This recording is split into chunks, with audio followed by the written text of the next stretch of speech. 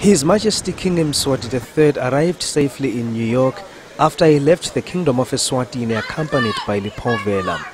His Majesty's delegation comprises Their Royal Highnesses Prince Hlangusemphi and Princess Lindiwe. Preparations are being finalized for the annual high-level debate of the 72nd session of the United Nations General Assembly, in which more than 100 world leaders are scheduled to take part.